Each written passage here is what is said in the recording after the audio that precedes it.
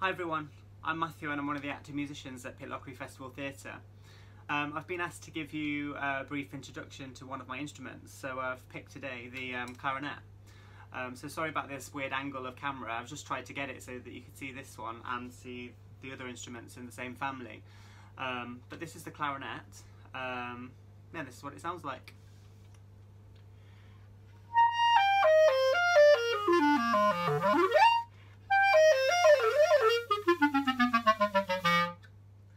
So the clarinet is quite big, as you can see. Well, not really big, but it's quite big to carry it around. So it actually breaks down into 5 sections. So I'll break that down now, show you it in the case, and then I'll put it all together and explain the names of the parts of the instrument, I guess. So you can see this case is quite huge because it's actually made for 2 clarinets. It's a B-flat clarinet and an A clarinet. And it's quite common for professional clarinet players to have 2 clarinets in different keys, purely just because it makes the music easier to play if it's in a hard key. So composers wrote for 2 instruments. Yeah, so as you can see here, the clarinet has 5 parts. It has this at the bottom, which is like a cylindrical shape, and that's called the bell. That's used to amplify the sound. Then you've got the lower joint, this one which is the upper joint. Then you have this small one here which is called the barrel, and then at the top, which is the most important, is the mouthpiece. And with the mouthpiece you have this tiny little piece of wood, and that is called a reed, and it's very thin, and this is what's used to vibrate to make the sound when you blow. So without this you can't make any sound on the instrument. But what I'll do now is I'll put it together bit by bit, and you can see how when it gets longer and more parts are added to the instrument, how the pitch gets lower as the air has to travel further through the tube. So yeah. So here we have the mouthpiece. So if you just have the mouthpiece with the reed, which makes the sound, it's very high pitched and quite duck-like, and it sounds like this. So if I add the next section, which is the barrel, that makes it slightly lower. And then if I add the upper joint, and then the lower joint,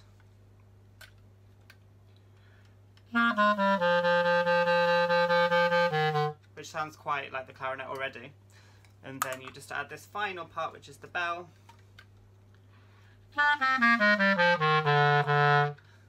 Yeah.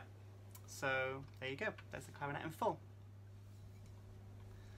So the woodwind family, I guess it's called woodwind instruments because they originally were made of wood, and also you blow into them, even though now you have like modern adaptations, so you have like flutes that are made of metal and saxophones that are made of brass, but originally these instruments were made of wood, so that's where the original name comes from. So on the clarinet you can play quite quietly and really loudly, so let me just give you a few examples of that.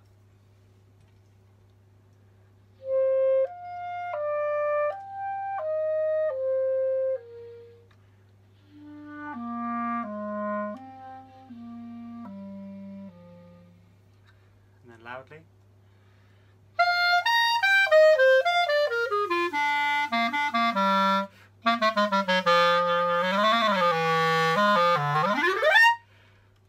So the clarinet also has quite a big range. You can play quite low notes and also high notes. So let me give you a few examples of that.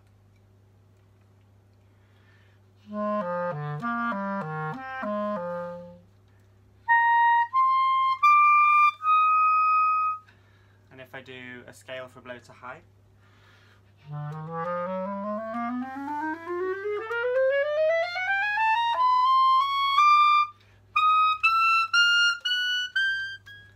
So we said that the clarinet comes from the woodwind family, but the clarinet also has a family of its own. And I guess this allows composers to write music for the clarinet to have the same sound, but encompass a wider range. So there's clarinets which have a higher pitch and clarinets which have a lower pitch, which I'll show you now. So this one's a B-flat clarinet, but we also have the A clarinet. And this is, if you can see, quite similar in length to the normal clarinet, but because it's slightly longer, it has the ability to be slightly lower, and also it has like a rich, warmer sound. So if I just give you a bit of that, it's a more mellow sound. And this is used for, quite famously, for the Mozart clarinet concerto. So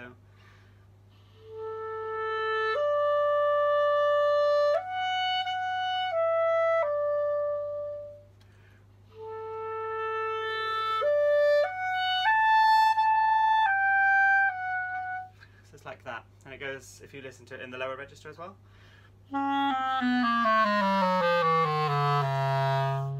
Just slightly warmer.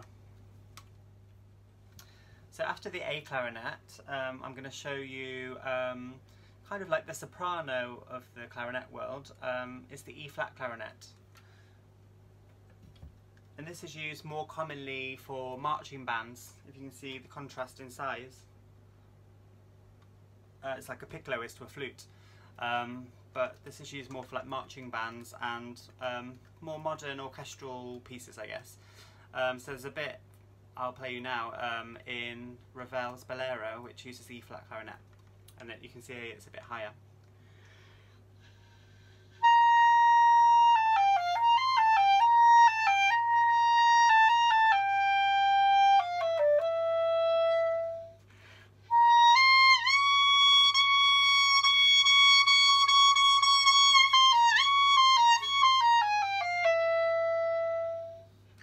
So yeah, it's got a lot more, it's a lot higher tone. So let me play some high notes as well.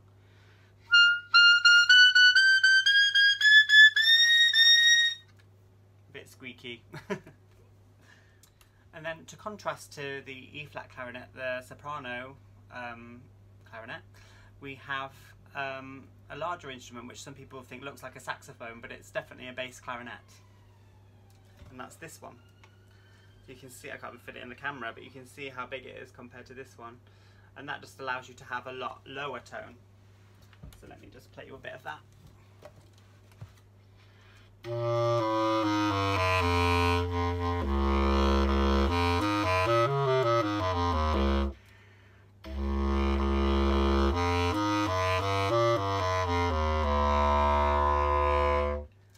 So yeah, that's my brief introduction into the clarinet. I'm going to expand on these videos over the next couple of weeks, so please keep watching. I'm going to do one for the flute and one for the oboe and recorder families as well, so check them out.